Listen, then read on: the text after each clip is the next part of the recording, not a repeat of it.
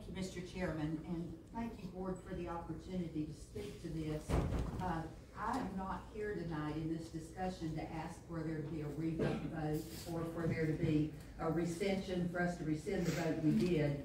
The board voted, and I accept that vote. What I am concerned about is that we based that decision on an unresearched Google search. It was a spur-of-the-moment search, and that is where my concern lies.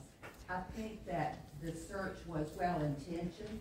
Ms. Richards, who looked it up for us, or decided to look it up, I think she intended to try to come up with a compromise for the board, and I appreciate that.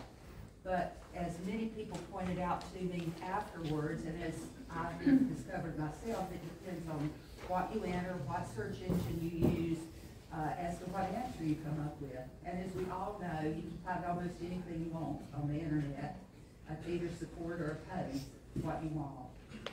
In this case, we were talking about young adult fiction, and when you Google that, even spur of the moment, it shows that young adult is almost a genre within itself for ages 14 to 18. So, as I said, I'm not asking for a revote. I accept what the board decided. It was restricted to age 18 anyway, is what the majority decision was. But I just want to go on record that I don't want our board to make decisions on spur-of-the-moment Google searches.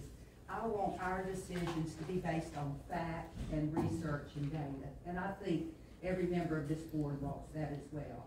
So that's my discussion concerning Monday's not